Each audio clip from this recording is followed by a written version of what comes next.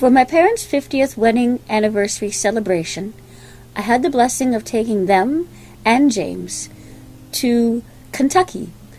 We went on a 5-day trip together and drove down to see actually a site that we had seen, my parents and I, 30 years ago. It was the Mammoth Caves. 30 years ago, it struck us with its incredible beauty, and they wanted to see it again. The memory of it had stayed with them, and they thought, this is the way we want to celebrate our anniversary.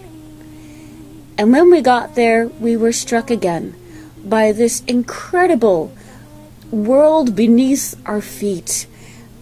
You can't even fathom from these pictures, which I'm sharing with you from our trip, exactly what it was like to be down inside this cave and to realize that it had been carved and formed and was there this whole time.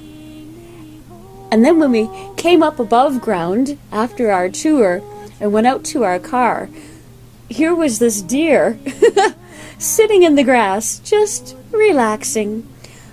I think we were able to get within about 20 feet.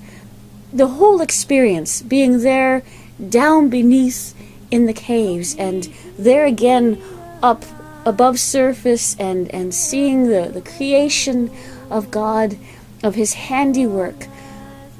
You know, you read in Genesis about how He created everything. And when you read in Psalm 104, where it says that He wraps Himself in light as a garment, and He stretches out the heavens like a tent.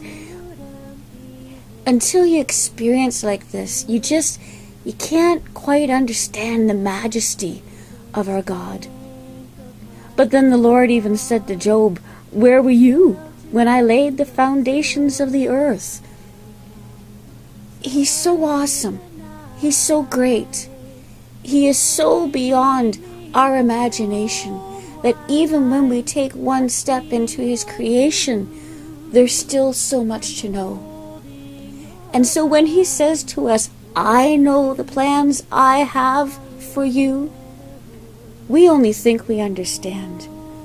But may I encourage you that they are so vast that we really don't know even an inkling of them yet, of this great love that He has for us.